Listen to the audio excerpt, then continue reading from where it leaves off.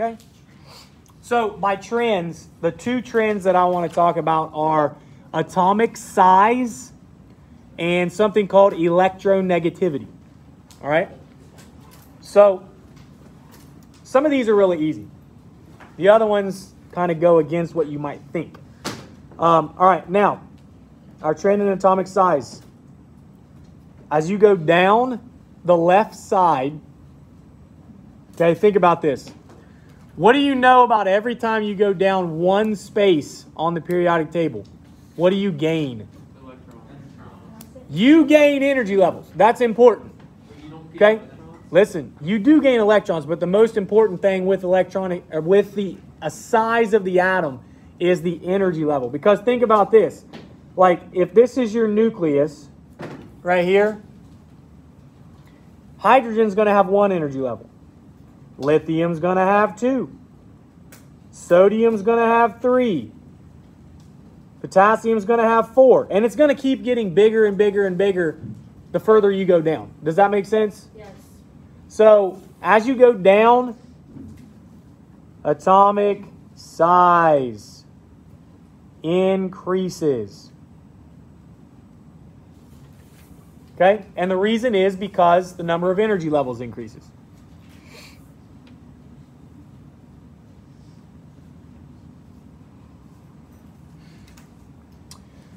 All right. Can I take a picture of this and writing this?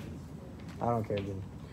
Somebody need to Now, as you go left to right on the periodic table, what are you gaining? You're gaining electrons and you're gaining protons. The more important thing is the protons here. So here's the thing. Most people think, oh, we're gaining stuff. The atom's getting bigger. That's not true. The atom is actually getting smaller as you go to the right on the periodic table, because everything in the same period, same row, has the same number of energy levels. However, as they gain more protons and more electrons, remember, the atom is mostly empty space. So really, what's happening is the size of the atom is based off of how far the outer energy level is from the nucleus. Well, if there's a bunch of empty space, there's a lot of room for it to be able to move around. So in this case, it's gaining something called nuclear charge, which is the charge on the nucleus, which comes from the protons. Okay? So in this case, atomic size decreases because the pull coming from the nucleus is stronger and it pulls the outer energy level in further. So as you go left to right, size decreases. Okay? And if you want to label this like nuclear charge increases, you can do that. And then as you go down the groups, or down the column, I guess, the energy levels increase. All right, is everybody with me so far? On the top, Yeah. do nuclear charges increase also? Nuclear charge is the reason. Okay, sorry, Yeah. I was looking at the wrong. Nuclear charge increases, and that's the reason why the atom gets smaller.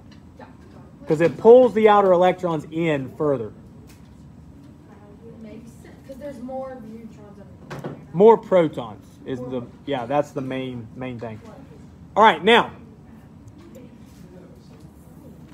the other term that we're going to take a look at just real quick is called electronegativity.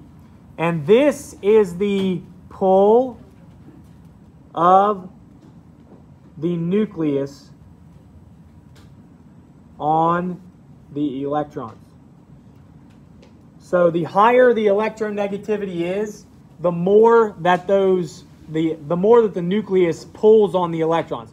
The less that the electronegativity is, the less that it pulls on the electrons. So think about this. Do you think this is going to be high electronegativity or low electronegativity? High.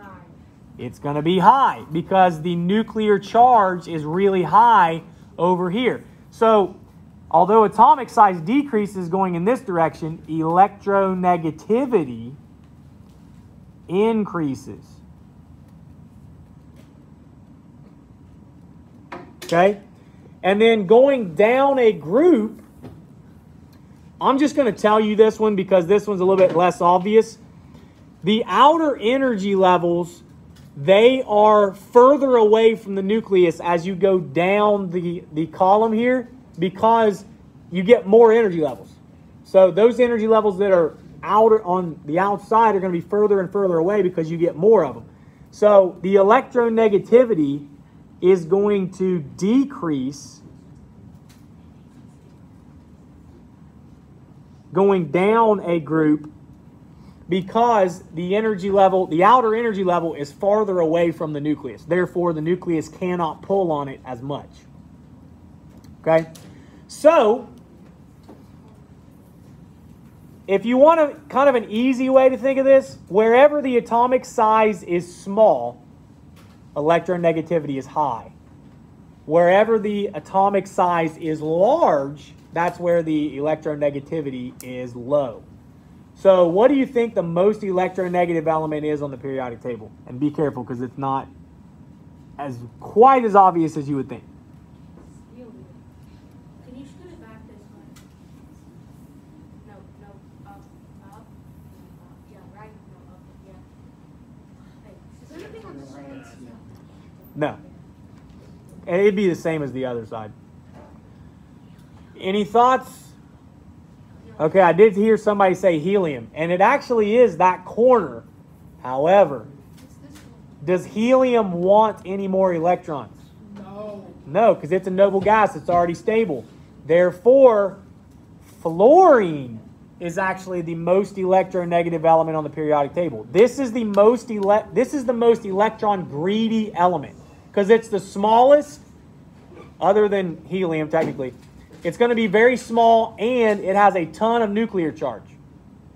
So it's going to pull electrons to itself more than any other atom on the periodic table. Francium is going to be the least electronegative. There's going to be no other element on the periodic table that gives up an electron more easily than francium. That's why those two elements are the two most reactive elements on the periodic table. Okay? All right, keep this periodic table because you're going to need it for the game on Monday. All right?